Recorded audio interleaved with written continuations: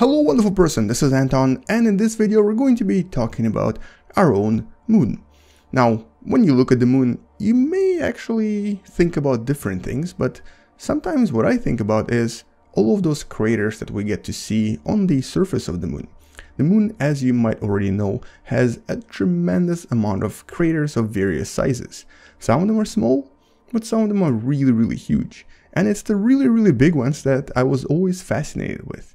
Now, when most people look at the actual surface, they actually believe that these dark spots that sometimes look like a face actually are also craters. And to some extent they are right, but it's not really all of them. As a matter of fact, there's only one that we're going to talk about that is a real crater.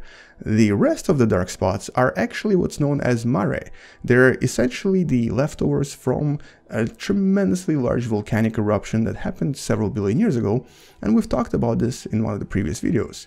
But today we're talking about the largest craters on the moon, specifically two really big ones. One of them you can't really see, and one of them you actually can. Now, the biggest crater is actually invisible to us simply because it's located on the opposite side of the moon. And it's relatively difficult to see unless you're actually trained to see these craters.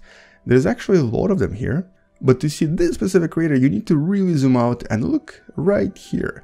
And if you kind of look carefully, you'll see that there's a really large circle here. It's a tremendously large crater. This is known as the South Pole Aitken Basin, and it's essentially the biggest crater on the moon, but not really easily visible. The thing is, you can actually see a part of it from Earth. Specifically, if you actually look at the moon how we see it at night, and you look at the southern side, specifically with some sort of a relatively powerful telescope, you'll see the southern rim of this crater. And the southern rim is, well, it's actually really tall mountains. It's basically the kind of a protrusion that was left from the collision that happened here approximately 4 billion years ago. Essentially, let me actually demonstrate this by colliding, let's say, Phobos with the moon. So, okay, that was a little bit too small. Let's pick something bigger, because this was a much larger object that collided with the moon that created this type of a crater. It was actually something that was probably around the size of Vesta, approximately 250 to maybe even 300 kilometers in radius. So a really large object.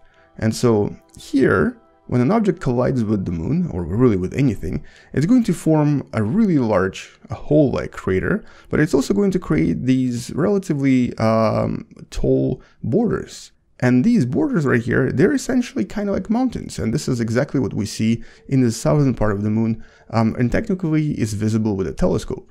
And these mountains located in the south are known as the Leibniz Mountains, and essentially that's basically the southern tip of this particular crater. But you need to actually go on the darker side of the moon to be able to see the rest of the crater. Now, currently this is actually where the Chinese Chang'e 4 mission is located as well. But because this is such a large place, obviously a lot of things could be happening here. Specifically, the Chang'e 4 is near the von Karman crater, which is part of this very large basin. Now, the interesting thing about this part of the moon is that the crust here, the actual thickness of the crust, is much thinner than everywhere else on the moon. The crust here is only about 30 kilometers, whereas everywhere else on the moon, it's anywhere from 60 to 80 kilometers. And this is really kind of the demonstration of how powerful this collision was, that it squeezed the moon, making this part much thinner. And this protrusion itself, if you were to actually stand in the middle of it, is about 13 kilometers deep. So you would be actually standing in a hole that's 13 kilometers deep and over 2,500 kilometers in diameter, which is approximately 1,700 miles. So this is a really tremendously large object, one of the largest in our solar system, as a matter of fact. The other thing about here is that not only is the hole deep, but also the mountains surrounding this crater are also very tall.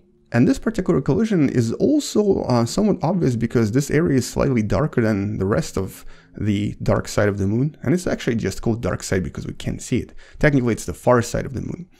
And it's darker because there's quite a large deposit of iron oxide, but also titanium oxide. So one of these days, maybe sometime in the near future, we might be able to use all of this iron and titanium and actually mine it and use it for some kind of a creation of future spaceships. Or even developing a completely autonomous city, because this region would be quite an amazing area to actually settle. And what's really interesting about this particular collision is that we now think that it actually didn't happen face on. It was most likely under an angle. In other words, when this object collided with the moon, it was probably flying something like this. Basically, it collided with the moon under a slight angle and then deposited a very large amount of material on the northeast side, where we now actually have a very large magnetic anomaly. And this is due to all of the metal that was deposited actually right here in the northeast. And all of this suggests that this was a collision with an object that was approximately a few hundred kilometers in diameter, and it most likely was a relatively low-speed collision where a huge amount of material, possibly even more than that, just collided with the moon, way more, ended up basically landing on this side of the moon. So a pretty impressive collision. Probably a very spectacular one as well, because this was 4 billion years ago, and back then the moon was much closer to Earth, only something like 50 to 60,000 kilometers away from Earth. So it's very likely that whatever collided here, a lot of it probably also fell into our planet as well.